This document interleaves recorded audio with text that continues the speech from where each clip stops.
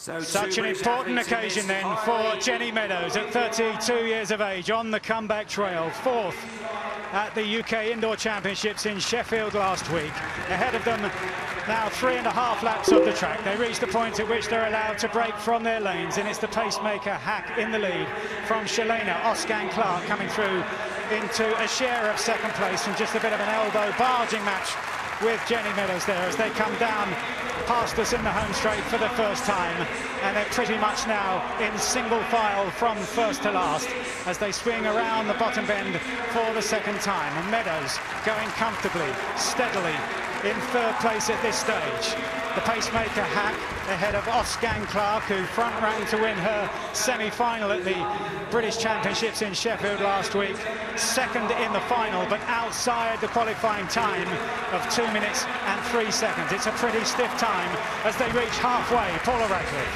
And Yvonne Hack there goes through bang on, pretty much bang on 59, which is what she was asked to do.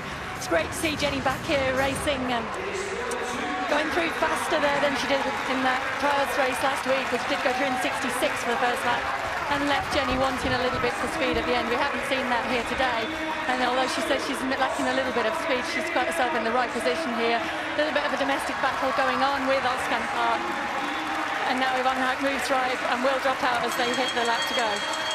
And Meadows now driving to try to get the inside on the final bend, but she's beaten to it by Oscan Clark and by Hikocka of Poland.